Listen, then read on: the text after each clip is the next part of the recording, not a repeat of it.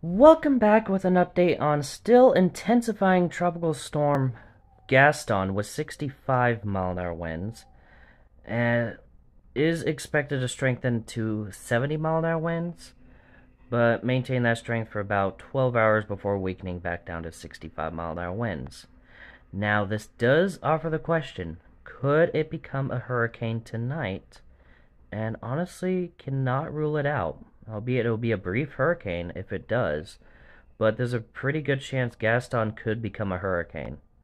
But will continue to weaken, 65-mile-an-hour winds, 60, 50 as it goes by the Azores, and then post-tropical cyclone maintaining that strength for a little bit of time before slowly weakening down to 45-mile-an-hour winds as it meanders across the Atlantic.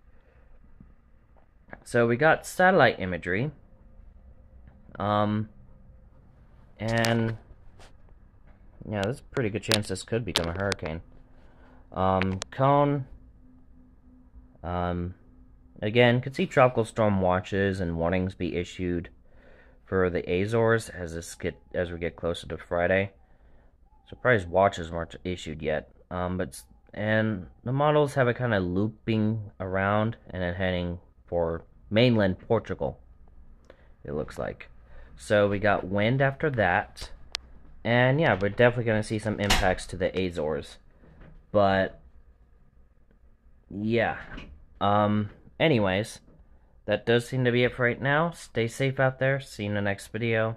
Bye.